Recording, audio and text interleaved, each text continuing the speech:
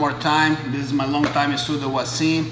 We are here to give you guys the breakdown of the World Pro. This is a new section that we start here at BJJ Library only for you guys, and we're gonna break down most of the tournaments, and we're gonna choose some players that achieved success during the tournament, and we're gonna break down the roadmap to the championship, what techniques they use, what kind of situations they put themselves, how the opponents try to defend, how they counter, and my personal opinion of what they should have done or not as an extra for you guys to enjoy this other vision of the fights. And also would like to tell you guys that it's just another vision of the fight. Doesn't mean he should be done like this or like that. It's just for we stay connected and see that the tournaments is not too different than start training at the academy, and the drills is not that much different than what happened in action. But of course, during the tournament, during the pro event, we gotta see that there's a lot of heart involved, there is a lot of training, there is a lot of toughness that add a different ingredient for the outcome of the fight.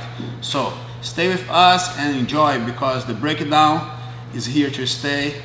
Here with you guys, World Pro Rodolfo Vieira. We're gonna start this section with a fight that was pure dominance. You know, I always tell everybody, if you are on the top, you don't know which pass you're gonna try first. One thing you can never forget: put pressure. Pressure is the name of the game. Pressure is what makes the pass open up when the guy has something that is bothering you. So in this fight, Rodolfo showed the perfect amount of pressure. Don't give it any chance for the upcoming Panza, and he had some good setups that we're gonna break down right now. So to start, they start with the grips, of course. Rodolfo knows that Panza will pull guard because he doesn't have the judo that requires to stand up with Rodolfo.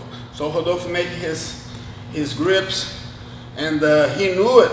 He knew right away that Panza would pull in the guard. So what he would do, he would lift his knee, and as soon as Panza shut down, he would just move his left leg and would be with the knee in the middle, avoiding the dangerous close guard of Panza. So they would start over here. As soon as Panza commit, he would put the knee in the middle and block right away. But look, he don't want to stay here, because here this leg is too deep and can generate a lot of angles here. First thing that he does, break the collar, establish position here. Note that a very particular good thing here, when they get in this position, Rodolfo kind of stopped the whole action of the dangerous guard of Panza. Why? Because he let the knee really far in the hand keep pressuring the knee, avoid the De La Riva hook, avoid this leg to come here and start to going deep here, start all the kind of trouble that this leg would go. And in the other leg, a solid hook grip in the end, pushing from the outside. So it would be just like this. You see, note that my knee is not commit. I'm not putting a lot of pressure on my knee here. I'm just parrying my knee and keep my stiff arm here in order to prevent him any kind of mobility. So when he starts to move, start the action, I just keep moving here in the direction of him until I feel that he don't want this more. He started off kind of don't like this game anymore. That's when I'm gonna start to knee and start to pass to the side. That's when Rodolfo free the leg and we start to dealing with the 3/4 guard, okay? So immediately we got here in this position, and this is one of the bread and butter that he's been doing this for so long, and I love the way that's set up. I love the pass, because what's gonna happen now, my head is gonna be in the level of his head, and what's gonna happen now, I'm gonna start to stiff my arm here. As soon as I do this, my knee already crossing. My knee's crossing here, and as soon as I feel that I get no more angle to cross the knee and he's still with me, what I'm gonna do, I'm gonna switch for the esgrima. But the problem is he's still fighting me here. There is a fight here, you know. He doesn't have the space here to slide the knee. What I recommend here, in this situation over here, go back a little bit and drive the knee towards the leg. In the fight, Rodolfo was too much here over here, putting a lot of pressure, and of course, we only know what's really happened when you're right there in the situation, so that's my guess from the outside. It was too tight here, and he tried, and soon when he have a space, because Panza has a very good flexibility, he was able to manage to push Rodolfo here and come with the left knee on Rodolfo's ribs and recover the guard. So he was here trying to pass, he pushed, he leaned back, boom, and was able to recover again. Recover, but not for much time, because we get back here again.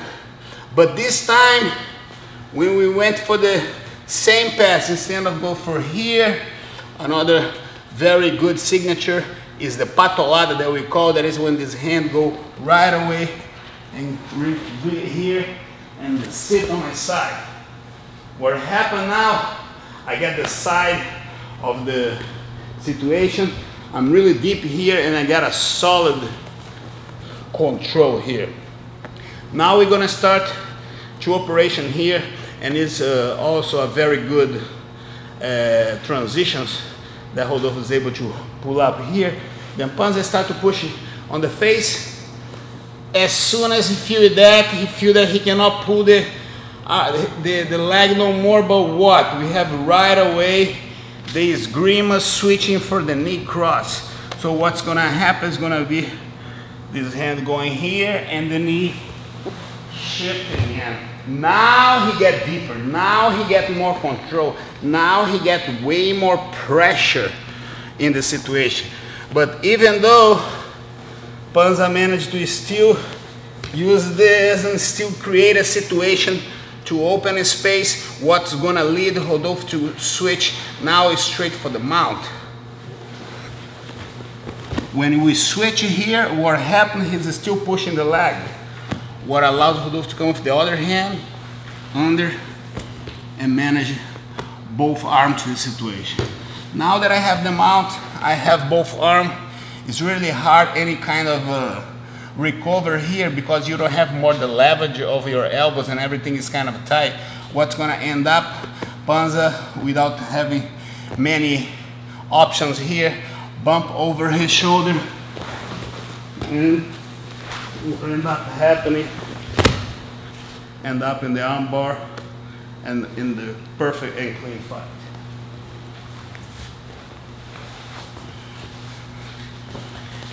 The biggest details in this situation was first the ability that Rodolfo had to not let Panza work with the hooks, so he didn't have much, he didn't have an answer of where to go and where to initiate any kind of action. The three-quarter situation here, where is a position that I recommend all you guys to try, because the clean pass here would be, I'm go here, I stretch, I slide, a complete pass. But of course, several is a world-class fighters, and it's gonna be tough. And he option to go esgrima, keep pushing here. He came back, did it again, patolada, he got here, he pushed me back, he screamed again, boom, he started pushing my knee, boom, go to the mount, the arm get trapped, the bump over there, end up and the finish. Was a perfect clean fight that we always say when we are able to maneuver display of techniques like this without suffer any score, any advantage. That's how we call a perfect and clean fight. And hats off Rodolfo, because Panza is upcoming, he's a guy that you gotta watch out, because he's gonna have a lot of victory in his way, and he's just starting. And it's good to have Rodolfo as a teacher. hand-hand combat.